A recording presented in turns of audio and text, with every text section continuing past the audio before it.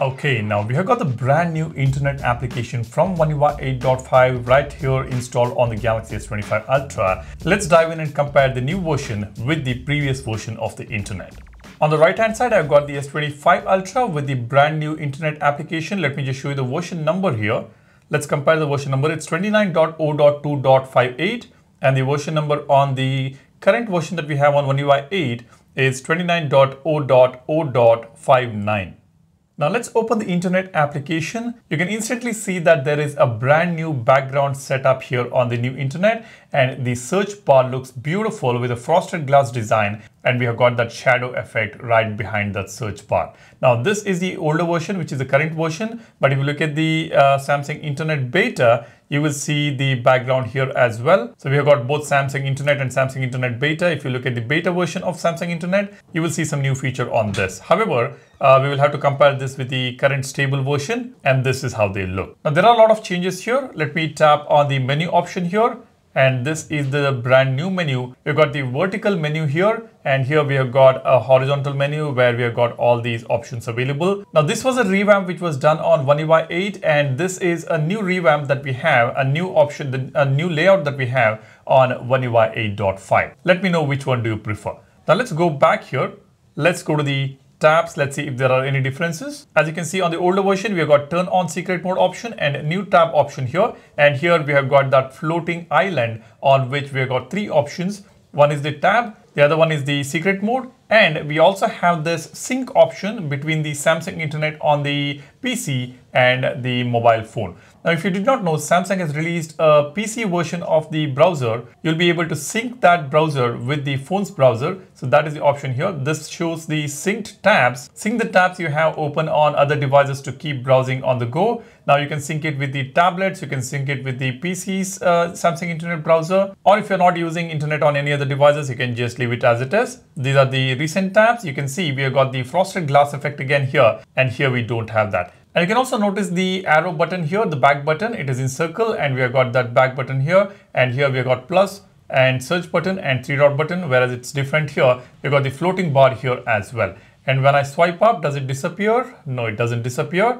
Now let me just tap on search here. This is the search bar, and here the search bar is right on top. Now let me go back, tap on the three dot button, tap on the three dot button here as well. And here the sync tab option is available, whereas here the sync tab option has been added to this floating bar here. And let's tap on view as.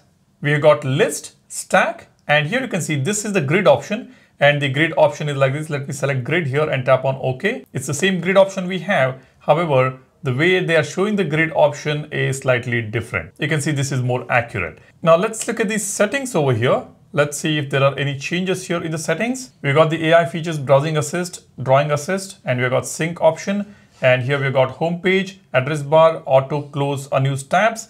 And then comes the layout and menus, web page view and scrolling. And here we've got privacy dashboard and personal browsing data. Whereas here we've got security and privacy and personal browsing data. Let me tap on privacy dashboard. I'll tap on security and privacy. These are the same options. There is no difference as such here. It's exactly the same. And then we have got sites and downloads, notifications, useful features, and the rest of them are exactly the same. So nothing has changed here. Now let me show you something interesting. When you open the new internet browser for the first time, this is the welcome page that you're going to get. Browse smart, stay private. Tap on continue. You will see summarize and translate web pages, the AI features. Then tap on next. And it says keep your browsing data synced. Now you can see we got the tab, phone, and the PC, where we have got the Samsung Internet browser, which can be synced. Let me tap on next, protect your privacy, start.